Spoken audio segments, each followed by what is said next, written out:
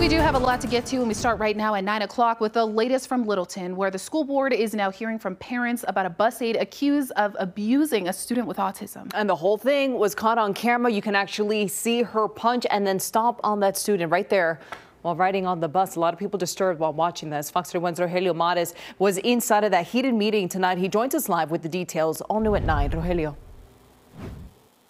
Yeah, Erica, Talia, heated is one way to describe it, but really the tone tonight inside this building earlier here was emotion, and a lot of it compelled by the video we're about to show you on your screen right now. That's 25-year-old Kiara Jones.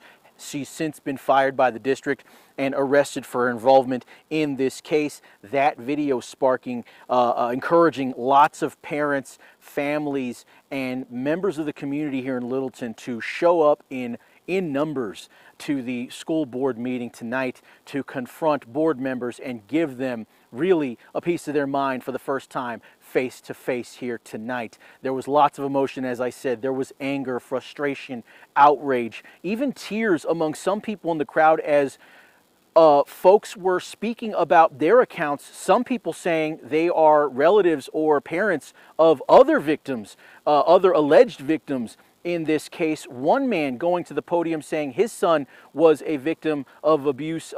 He was contacted by a detective with Littleton Police Department and told his son was in fact a victim of abuse on this same bus route.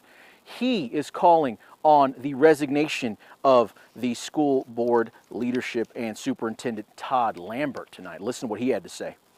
And calling for Todd Lambert's resignation and the resignation of Transportation Director for the lack of action I'm going to stop you right there. Running the school district. So